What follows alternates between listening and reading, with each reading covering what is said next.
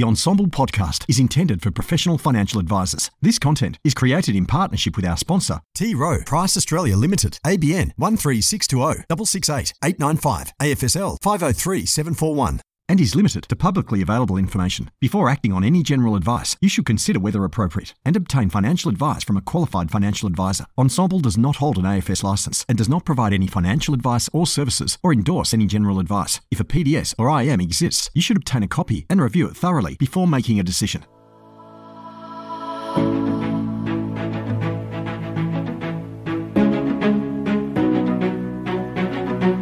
How are you now? It's James Whelan here, Barclay Pearce Capital's Wealth Management Managing Director, as a guest of the Ensombl platform, and welcome as you are. Today we are doing an absolutely special presentation brought to you by Rowe Price.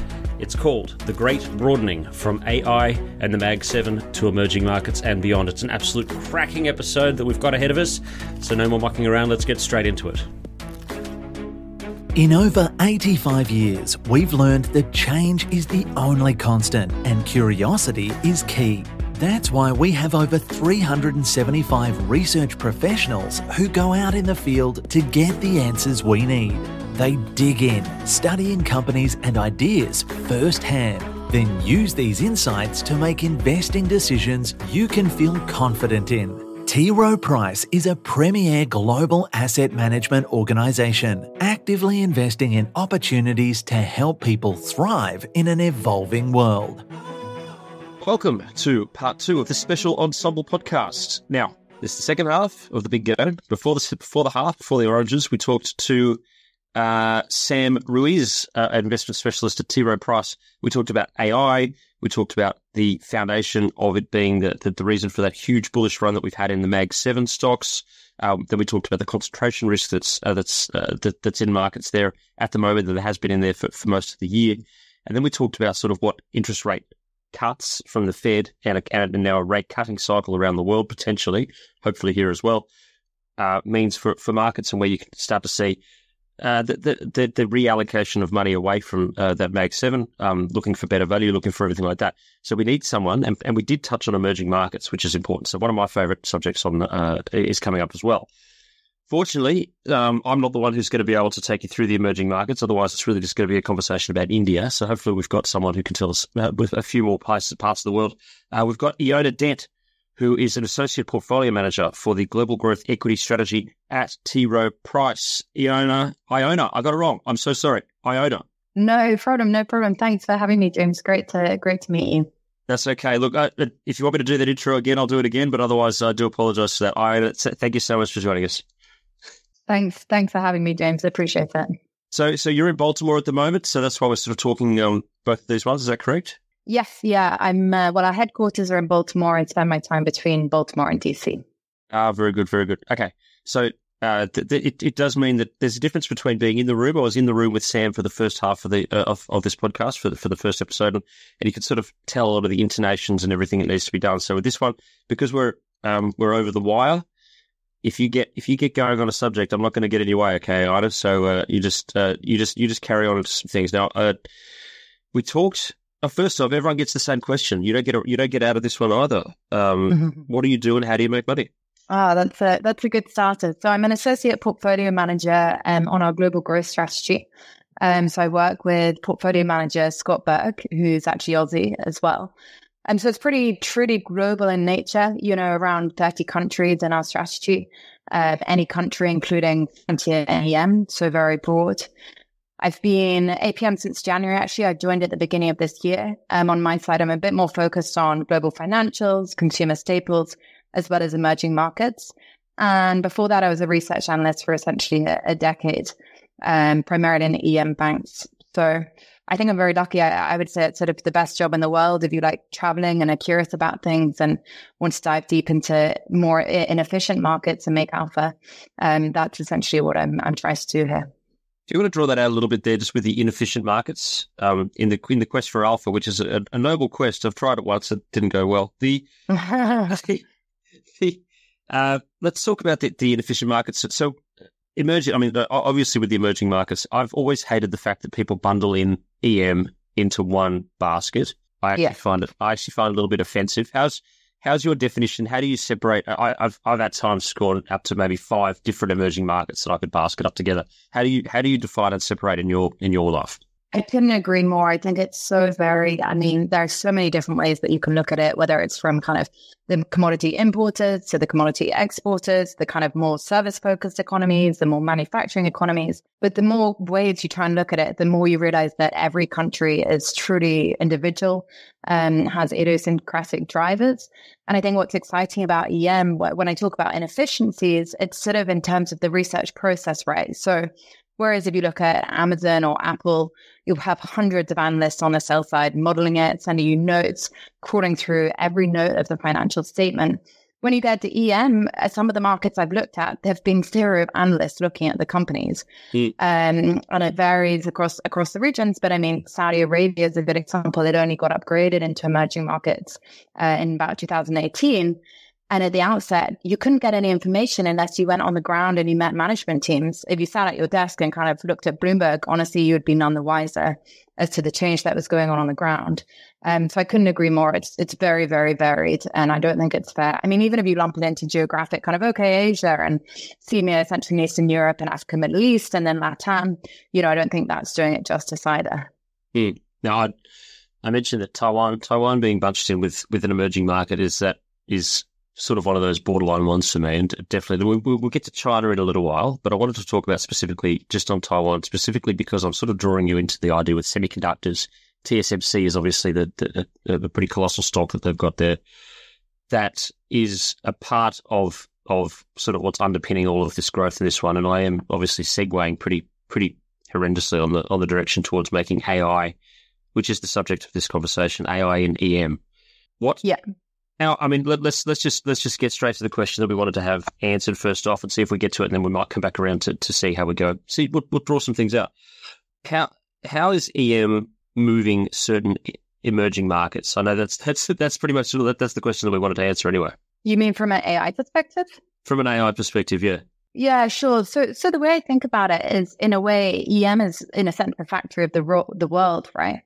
So when there's a trend, whether it's AI or anything else, when we look at the picks and shovels and the AI supply chain, EM certainly benefits, and Taiwan, as you call out, is a key one. I mean, you have TSMC there, the sole manufacturer essentially of NVIDIA's AI GPUs, including the latest architectures like Blackwell. So as a result, it's also been a hot stock. I think it's up more than 70% year to date, not quite near the 150% of NVIDIA, right? But still been a great place to be. And on relative valuations, it's still cheaper, around 20 times forward earnings versus NVIDIA back near 30 times today. And with, the share price supported by EPS upgrades. So, I'm sure you had the debate with Sam as to where we are in this AI build out. And I think Satya Nadella at Microsoft makes the point that 10% of GDP was spent on railroads in the UK during the Industrial Revolution. So this CapEx cycle could have plenty further to go. But the rate of change is likely slowing. What I'd say more generally when we think about EM and AI is it's kind of, at this point, we're looking for the next leg of the thesis, right? And so we need to be looking beyond the direct ramifications, the obvious ones, starting to think about second order effects. So more around longer term potential productivity gains and revenue benefits for other industries and sectors like even financials or consumer. And I think that speaks to where the market can broaden out from here, even within EM, but across the board. So I think it's early days, but that's something we're pretty excited about from here. Yeah, I think that there was an initial narrow view, and I will say it was a narrow view of thinking that, AI is going to take the jobs of that cheap, over the phone, over the wire labour that you have in certain parts, Southeast Asia and India, for example. I disagree vehemently on that. Would you like to have a stance on that one? I agree. I mean, actually, interestingly, we were in the Philippines earlier in the year, and that's a key one for them. I met a lot of experts in this space. And I will say there were varied views, and often people kind of talk their book, right? But in general, people think it's going to create more efficiencies and more productivity overall. And so you can have the same person handling more queries, but that doesn't necessarily mean, the volume of queries can't expand as a result of it. So it depends on in demand, but I think And also in Vietnam, there's actually this company, FPT, that's sort of an IT outsourcer. And from their perspective, it creates new projects, which is pretty exciting, helping companies get on board with this trend and get their data in order and everything. But it does make it a bit less labor intensive as well, so they can see the cost benefits. So I think, as with all these mega trends, there's always a bull case, there's always a bear case, and probably the reality is somewhere in the middle. I think, yeah, okay. I actually think that anyone who thinks that there's going to be huge job losses, you clearly have just missed a bit of a jump on that one. I think that job gains is probably the way that I'd like to go with it. But let's not go down that path. Let's talk about let's take a little trip around the world. If we want to start at the frontiers, now I do like to dabble sometimes in those areas, and it's been there's a couple of good little frontier ETFs which I've played around with in the past. But is there anything? Let's go around the world in your expertise, because I love to pick your brain on these things. Like you said, unless you've got someone on the ground, sometimes you don't know what's going on. Are there any frontier markets that you're seeing right now that are really exciting? So I think one of the ones that's most interesting for us would be Vietnam. It's one of the most dynamic economies in Southeast Asia. You've seen kind of 6 to 8% GDP growth for the last decade. And it's been pretty well diversified growth as well. It's an export orientated economy, but again, quite diversified. So tech people think about, but it's really electronics. It's also textiles, it's machinery, it's seafood. And there's been this huge FDI story due to a favorable investment climate, numerous trade agreements. I'd say it's benefiting from what's going on in China as well. So it's a very strategic location, a young workforce, and ongoing reforms aimed at enhancing sort of productivity and investment. I'd say it's been through a bit of a cyclical kind of tougher patch. So 2022, well, first, actually, they had a tough COVID lockdown, and that hurt the economy. And then you had these sort of shocks in 2022 to 2023, sort of tougher external demand. You actually had a bit of a liquidity crisis in the financial sector, including a deposit run and a bit of real estate turmoil, and also a bit of an anti-corruption drive going on at a political level. And actually now we're seeing everything just start to turn. It's in this real sweet spot of sort of attractive EPS outlook, recovering spending indicators, accelerating credit cycle with growth back in the mid-teens. The corporate bond markets have reopened again, and valuations are still pretty attractive. It's doing well and it's improving, but it's still been slightly off people's radar. So I think for us, that's a really interesting one, and it's definitely high up the priority list. Okay, that's a good case. Anything? So that's Vietnam, and so there's single stocks that would be owned by your global growth strategy. So we own FPT, which is the one I mentioned in the tech space, and then we own some of the banks there as well. So these are great banks delivering kind of mid to high teen ROEs, and they aren't really seeing any asset quality pressures, and yet they're trading, some of them still near 1x book. So for us, we think that's a pretty exciting space. And then we've got a smaller play in consumer as well. Okay, sure thing. Not to get too far into the weeds on these ones. Just interested with how it works structurally on these ones. It's better than just having a shotgun buy the whole market approach that you sometimes get with ETFs. Or just speaking out loud. 100%. Yeah. Okay. Anything else that you're seeing aside from that? You mentioned Saudi Arabia. Is there anything in the Middle East that you like at the moment? Saudi Arabia, to me, I think it's one of those interesting markets because I think it's honestly the most misunderstood still. I could actually probably do a whole podcast on the economic and social transformation going on there. But in short, I guess they've realized they need to diversify away from oil, right? So under MBS, they have this Vision 2030, pretty aggressive economic and social targets, but they're generally on track to achieve them. And I first went to Saudi back in 2018, and it was a very different world, pretty strict. I had to go, I wasn't allowed to go by myself as a woman, so I had to go with male colleagues. In restaurants, I was separated from colleagues, men and women weren't sitting together. And I would go to the executive floor to meet CEOs, and there wouldn't even be any female bathrooms to be seen, right? It wasn't a thing. Now, and back then, that's because female labor participation was just 15%. Now that's been a phenomenal story. It's actually hit 35%. So more than double, and over their 2030 target of 30% for the female labor force participation there. And so now I go to these conferences and I meet, female management teams, but all I see very well-informed female investors. But it's much broader than just a female story, right? So it's also about tourism, entertainment, infrastructure. You might not think of Saudi as your go-to tourist destination, but they actually had 27 million international tourists in 2023, so up more than 50% than pre-COVID. They've also got, you might have read about these huge construction projects that they've committed nearly $1 trillion to some of these projects. So Neom, for example, has been in the headlines, but much broader than that as well. So as a result, it's sort of the most dynamic economy in the region from non-oil GDP growth perspective. And because of this rate of change, it's my favorite country to visit in the region. As I mentioned also, when I went in the past, there was no music or anything like that. Now you can, and I'd have to wear a buyer. Now I can just go, in a usual dress, and I can go to an open mic night or a concert. In the financial sector, they've got this mortgage law that they've passed, which meant there's been this booming property market. And I guess from a technical perspective as well, it's a huge underweight. People haven't been paying attention to it. Positioning is light, but it's also a pretty nice diversifier versus the rest of EM. It's lower beta and it's less correlated as well. So I think that's a really interesting one that warrants people doing a bit more work on. Okay, well, that's two fantastic ideas for us there. Thank you for that, Iona. Now, we're just going to jump really quickly into the rate cutting cycle that we're seeing, and specifically we're going to talk about, emerging markets do have without getting too detailed and technical on the whole thing, the US dollar does change the way that certain emerging markets work financially, if they're as bullish a case that they should be or not. We've got a rate cutting cycle. We saw 50 basis points cut just recently by the Fed, which not a lot of people were predicting, but there it is. And we're going to have more cuts through the rest of the year. Before we get on to the other bigger end of the emerging market space, which I want to talk about India and China after this, but how do you see those cuts, and how do you see the leadership of the Fed with regards to this new leg on the cycle as shaping the emerging market space? It's a great question because honestly, I think you can't actually overstate the importance of the Fed and what they're doing and what that means for EM.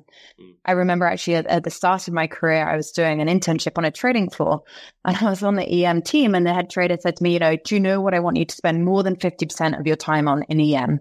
I thought, sort of just graduated, felt pleased with myself. And I thought, well, I know China is important for EM, so I'm sure it's China. It drives the commodity cycles, Please don't say that. And it was the Fed. He said, US economics, I want you to be paying more attention to that than any EM country. Yeah. And it's so true, right? Because the Fed rate impacts the cost of borrowing, it impacts the global interest rate cycle, therefore the global credit cycle and the global economic cycle, capital flows, which is so important for EM, currency appreciation or depreciation, investment sentiment. So I don't think you can overstate the importance of it. And yeah, we've had this 50 bips rate cut, the first rate cut in 4 years after one of the sharpest hiking cycles in history. And I'd say it's hugely, it's nuanced, but probably it's very positive for EM. And you can see that already in the performance last week, right? So MSCI EM was up kind of 2.5% week on week in line with this cut, whereas DM was up 1.5% week on week. And I think this is just the beginning. We still have, the market thinks we still have close to 200 bits further cuts, which are priced through 2025. So the nuance I was referring to that I will just touch on is how this plays out if you look at prior cycles. And again, each cycle is a bit different, but as it sort of depends on what happens in the US. So it's going to be a very good scenario for EM if we see a sort of softer landing in the US. Whereas if the US does see a recession, that's sort of tough across the board. EM can't escape that. But one thing I'll point out as well is it's not just the level of rates, it's also the shape of the yield curve. And right now we've got a pretty steep yield curve, which kind of happens as we're seeing the front end ease. And typically that's also very good for EM outperformance, because what it means is that investors expect stronger economic growth in the future, as well as possibly, rising inflation expectations. And actually moderate inflation is usually a pretty good backdrop for EM when we think about corporate earnings, etc. And then just the last kind of brief point I'll make on this is what traditionally comes with the Fed easing is a weak dollar. Again, depends on the cycle. There are always nuances here. But if you look historically, in the last 6 season cycles, the dollar has traditionally, on average, recorded a decline. And emerging assets almost always outperform on a relative basis when the dollar is depreciating. So I think that's a really helpful setup too. Yep, no, and I could see that too. All things being equal, the US dollar should theoretically come off. A lot of other things. Yeah. There's always another side to that coin, if you'll excuse the pun. On that, Thank you for the courtesy laugh. It means a lot. So we now before. Okay, so let's head into the big players now, the big names. Recently, I was interviewed by a Hong Kong radio station just before Chinese regulators were set to come on and say something that seemed like it was important. James, what do you think they're going to? What do you think they're going to do? I say, well, you know what? There's been a lot of talk recently. I really don't think they're going to do that much with regards to stimulus for their own economy. I think that the focus for China is probably going to be more on making sure they're protected in their semiconductor space and their technological space to make sure that they're immune from any attacks from the US in this political cycle. I could not have been more wrong ever with this extraordinary stimulus that the Chinese have announced that they're coming out with. It just seems to have put a floor underneath their market substantially, and I hope that it does continue on. What do you see with regards to, with the fact that the landscape has changed a bit in China recently? If we were doing this a few weeks ago, we'd probably be talking a different story. Where do you see China at the moment? And then we'll get into the weeds of the AI side of things with regards to China in the semiconductor space. Sounds good. I mean, I think the first thing I'd say is, you're definitely not the first person to have been caught out on China. In fact, I think if any investor told me that they had a perfect track record in China, I frankly just wouldn't believe them. But I think your point, Thank you for that. yeah, no, 100%. I think, this links back to the prior point actually about Fed easing. I don't think it's a coincidence that the Fed cut last week and then we got this news, right? So the Fed easing has almost certainly made space for them to do this. So on the one hand, I think it's kind of thesis confirmation that lower rates is generally good for EM. But if we look at what happened, I mean, some of it was expected, right? So we got rate cuts kind of across the board. We got the repo rate cut, we got reserve requirements cut. But I would say it's worth highlighting it's the first time they cut the policy rate and the reserve requirements on the same day in the past decade. So it does underscore the urgency here. And then you got this kind of 1% or so of GDP stimulus on the property and credit side, and then another 0.5% or so on the stocks kind of swap program. So to your point that we would have had a different conversation a month or so ago, I think it was needed. The latest macro data has been pretty depressing on both growth and inflation. And leading indicators were suggesting further downside risk. I think the issue, though, is this is more of a kind of monetary stimulus package. And from a macro perspective, the problem is that the Chinese economy, it's not lacking liquidity, but it's lacking demand. So it's a bit like during COVID when the Fed cut, but in reality, people aren't going to go and buy houses, with low rates at the outset when they're not sure if they still have a job. Of course, that changed when the fiscal stimulus then came through. So I think what's missing still in China is the fiscal stimulus. The monetary transmission mechanism is a bit broken. Really, we've still got this demand deficit, this broken housing market and a loss of confidence. And IMF, I think, thinks the property sector is going to be a drag on GDP into the 2030s at this rate. So perhaps something will follow on the fiscal front. I think that is a possibility. But in reality, I think we need something in the order of kind of 5 to 10% of GDP that we saw in 2009 or 2015, 16. What I will say, though, what I thought was almost the most interesting was a swap and buyback facility on the equity side. And actually, if you look at the price action. Very, very stimulatory to actual markets. Sorry, go into that. I jumped in. Yeah. No, I agree. I mean, if you look at the price action throughout the press conference, it was actually only when this came out that the market started moving, right? So some on the ground think that officials now really care about the stock market. And there would be a notable change in tone after, a series of regulatory clampdowns. And it would be also pretty important in the context of the fact that people are underinvested. So I think mutual funds in aggregate have kind of 5% allocation in Chinese equities, which is only first percentile over the past decade. So active mutual fund mandates clearly underweight China. And if they really care about the stock market, I think the jury's still out on that, but that could be a big tailwind.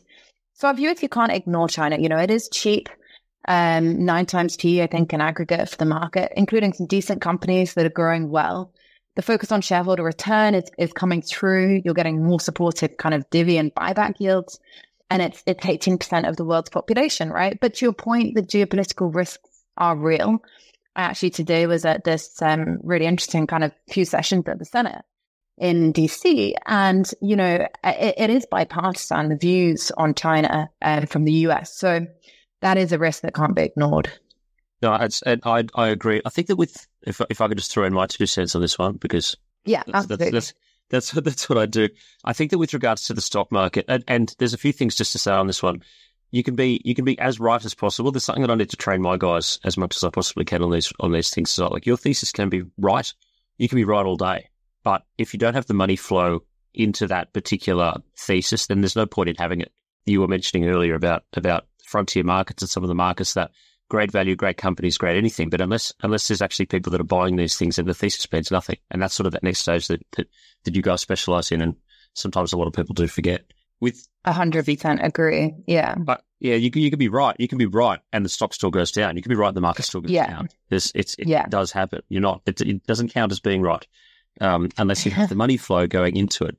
Okay, so now let's get to the big one, the mother and my favorite market. I've been bullish India for a few years now, based on my thesis, but we're not here to hear my thesis. Where do you see India on this one, especially with regards? I mean, the tech growth in India and factories having their second. Well, I won't jump in. Iona, India. Go. No, you're laying out the thesis very nicely. I mean, you've been right, and it's actually a trade that we've been on too. I mean, if you look at the past decades, India's outperformed China by 100%, which is pretty astonishing. And last year they overtook China in terms of population. This year they've actually now overtaken China in the weight and EM index. And to the China conversation, I'd say India is almost the mirror image of China right now in terms of the growth, in terms of demographic support, in terms of the property market, and in terms of geopolitics, which is actually kind of working in their favor, driving strong supply chain alliances. I mean, I was in India actually earlier this year, and someone joked that India is the only place where the PM can simultaneously import Russian oil and still be invited to the White House for dinner. So they've managed to, exactly. They've managed to navigate this pretty impressive situation. But, I think the structural support is that it wasn't always this way, right? I mean, it was part of the Fragile Five back 10 plus years ago. And now it's one of the strongest economies that we follow. And it had a tough COVID, but it's had this great recovery coming through, and it's the fastest growing large economy, essentially. I think it's set to become the third biggest economy soon. It's overtaking Germany and Japan. It's already actually overtaken my home country, the UK. And I think the context here is important, and this is more a near-term point. But I mean, one reason they had a pretty tough pandemic was because of the monetary and fiscal discipline that they're showing now. So the flip side of that was we've seen more benign inflation and rates than we saw in many DMs and other EMs as well. And they're just being a lot more disciplined versus, well, both their own history and versus peers. But to a broader point as well, they're seeing, a lot of benefit on the FDI point. They have a lot going for them, and MNCs are relocating there. They have a high-skilled workforce, but obviously still a relatively attractive cost of labor. And more generally, they've had these great big bang reforms from Modi coming through. I mean, you had the GST, the goods and services tax, now driving tax collections way ahead of expectations. So it's still paying off. That was a few years back. And it's really a virtuous cycle, because that then gives the government more spending power. And primarily they're spending that on infrastructure. So it's really good long-term mindset. And, it's one of our favorite economies when you look purely at fundamentals. I would say valuations are the one thing that means, it's hard to be all in on it right now. I think it's the most expensive market actually in the world. On an absolute valuation, partly supported by high ROEs. And some of that growth is more in the small and the mid-cap space. You've got some pretty attractive looking large caps at the same time. So again, you have to dig deep into the market here and check out the nuances. But they've done a fantastic job from a structural reform perspective, cleaning up the corporate, the banking sector balance sheets, there's bankruptcy reform. And again, opposite to China, I'd say, consumer gearing is very low and corporate gearing is also low. So they're sort of underinvested versus China being somewhat overinvested. I think with the valuations, and a lot of people have thrown that at me as well on the valuation side of things. And if you're looking at the straight valuation, then yes, technically you do. But I think that India is one of those rare occasions when the economy and the market are actually side by side in lockstep. That because you've got the systematic investment plans and a growing middle class, you have people. Effectively, it's like our superannuation industry, but it's all because it's a market. The money just has to stay inside. So it goes straight to the funds and straight to the ETFs. Those funds and ETFs have to buy the underlying stocks. Everything keeps growing. Everything keeps spinning. The fat Labrador chasing its tail up the stairs, as I've said before. So I think, that's a really good point. And equity culture, is rising. But actually, I'd say there are no major concerns. And you look at the rise in household leverage, it's among the lowest still across large markets, and still less than 5% of household wealth is invested in equities, and that compares to sort of 40% in the US. So I agree with you. I mean, that I think will take some time and can still come through. And actually, foreign investors are underinvested. So really, it has been a great domestic story, but foreign investors have looked at valuations and ignored it and then regretted it for the most part. I can only tell people so many times, Iona. you can't force them into it. Whilst we're on this subject, I want to keep on going into India, because you mentioned having people on the ground in the weeds, getting into the thick of it, that you need to see some things. Recently, one or two Indian stocks have had some pretty damning short reports come out on them. Are you seeing now, whilst you mentioned reform and banking reform, some of these have got auditors that maybe seemed a little bit thin on the ground? How are you? I mean, the work that you're doing there into single stock names is pretty thorough, I can imagine. Yes, that's correct. I'd say for the most part, well, across the board, really, a lot of our analysts have either accounting backgrounds of some kind or financial backgrounds, and often we'll get in specialist accountants if there's any red flags to them on the financial statements as they call through them. So fortunately, we haven't been exposed to any of those kind of those ones that have been impacted by the short reports. I mean, there's always sometimes indirect questions that come about when you have exposures to the banks in India, for example. If there's a big short report or some questions going around, you then have to go and dig in the bank's balance sheets and look at their loan book and see where their exposures are and see what collateral they might have against what projects and kind of where they sit in the hierarchy. But the thing about Indian management teams, I'd say, is when you meet them, they're almost always bullish. And to be fair, it's a fantastic story, but I'd say they're not the best at telling you the bad news. So what I think our team is very good at is taking what they say with a pinch of salt as well, and always kind of triangulating the evidence and doing their own due diligence and speaking to customers, speaking to clients, even looking at Glassdoor reviews, saying what employees have to say, doing GLG calls with individuals who used to work at the firms and have left. So it's a pretty lengthy due diligence process. Yeah, well, that's good to know then, as opposed to, like I said, just the scattergun approach of just buying the market via an ETF or something like that. So it's much more specific and targeted through the global growth equity strategy. Okay, that's that. That's not a too blunt a statement on that one, unfortunately. So it's good. I really don't have that much to go through here anymore, Iona. Have you got anything else you wanted to touch on around the world? I feel like I'm done. Yeah, I mean, I guess I'll add a few things. I mean, maybe one is just on EM itself as an asset class. I mean, outside of what's happening in the Fed rate cycle, which I think is a huge driver. I think we're at a really good starting point in EM in terms of earnings growth. And if you look at GDP growth differential, global GDP growth is broadening. So this helps with the broadening theme. The EM GDP growth premium over DM is expanding. It was around 2.5% last year. It's expected to be heading towards 3% this year in 2024. And actually from next year, I read in the FT that more than 80% of emerging countries are expected to have GDP per capita growth ahead of the US, up for about half in the past few years. So that's really encouraging. And then we're seeing good EM EPS revisions, particularly outside of China. I'd call out Indonesia and Philippines as great ones there. And then we're starting on these valuations of at least 35% lower on a forward P basis than DEM. Some of that is skewed, by this weighting to China, which, as we discussed with the imploding real estate sector, doesn't help. So maybe that somewhat flatters comparisons. Okay. But if you consider historical ranges, the US is at the very top end of their valuation range, whereas EM's kind of mid-historical range, despite an improving earnings outlook and pretty low investor positioning, I'd say.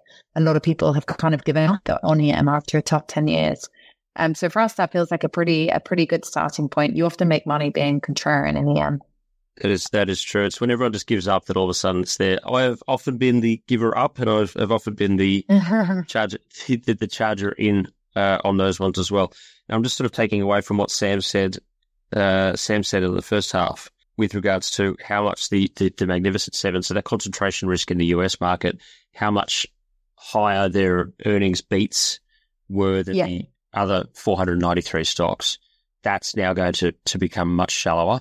The crocodile jaws will clamp shut, so there won't be as much benefit to be had in those 7 stocks, which will dissipate and not be called the 7 anymore, I'm sure.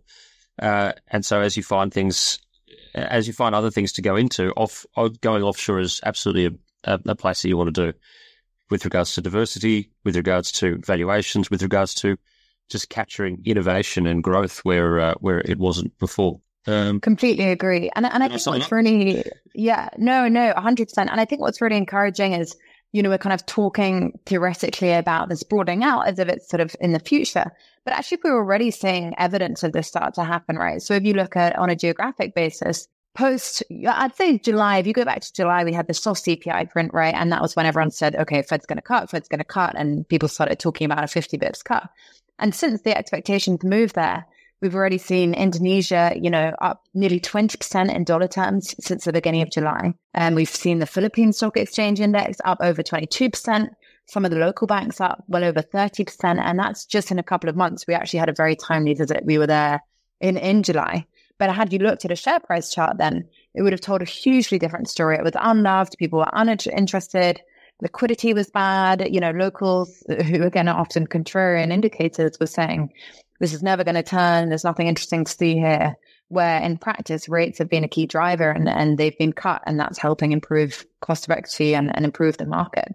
And at the same time, these markets being up 20%, S&P's still done okay, but it's been up 5%. So I think that's really important to flag as well. Some of this is starting to happen already. Okay. Well, on that note, I'm happy to close it off there unless there's any last bits. No, I think that's it. If you think you've got enough content, I mean, the only other one I think is interesting possibly to talk about is Argentina.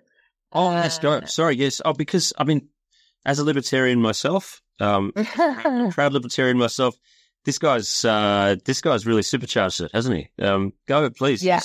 Argentina, good. This is another great idea here. Well, it is true. I mean, he really has supercharged it, and it's something we didn't think we'd see happen so quickly. And what's phenomenal, so Milei, he really has done a lot in a short space of time.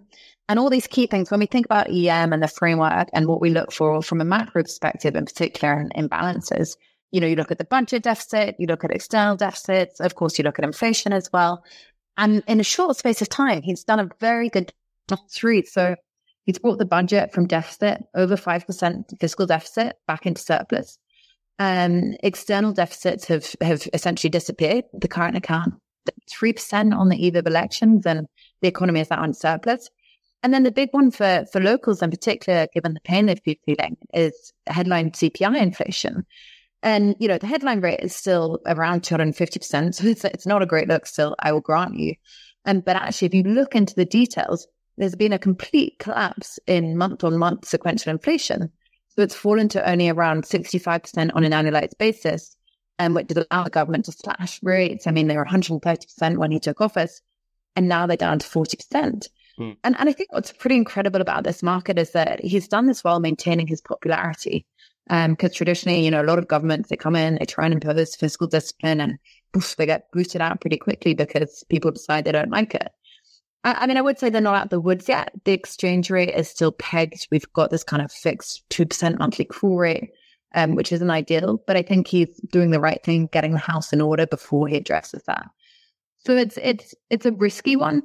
It's one where a lot of investors have been hurt before, and as a result, valuations are pretty attractive. Bondholders have been hurt in the past as well. But it's one where I'd say we're seeing encouraging green shoots. Yeah, okay, well, that's one to look out for. I mean, if we've got three ideas that are there, we've got Vietnam, Saudi Arabia, and Argentina for the green shoots, but you've got to be specific, you've got to be active, you can't just take a scattergun approach at it, and the global growth equity strategy at Rowe Price is probably worth a look, I would say, based on this conversation that we've had with Iona Dent, who is an associate portfolio manager for the Rowe Price Global Growth Equity Strategy. Thank you for joining us today, Iona. Fantastic. Thank you so much for having me, James. Okay. Thank you. And you have joined us for this special Ensombl podcast. My name is James Whelan, Managing Director of the Barclay Pearce Capital's Wealth Management team and a humble servant of the Ensombl crew. If you need any more information, go and check it out on the platform at Ensombl, and or talk to the guys there. They'll be happy to help you out. My name is James. Thanks very much. Have a great day.